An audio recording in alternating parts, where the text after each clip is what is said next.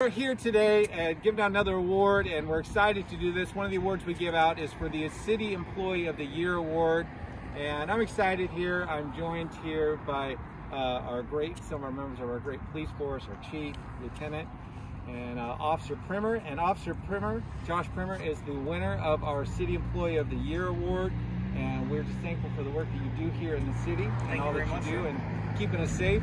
And I'm going to ask Chief Aragoose to share a little bit about Officer Primmer as to why he was selected. Hi everybody, Chief Aragoose here.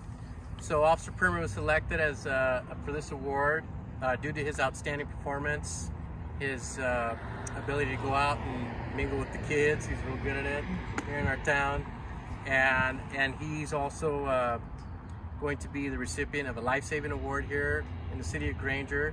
So on behalf of the city of Granger, we thank you for your service. Thank you very much, Chief. We appreciate all the hard work you do. Thank you guys very much. Yeah, it's been an honor. It's definitely, came here 2 years ago, and I've really changed, and with the help from my leadership and other fellow officers, so it's been enjoyable.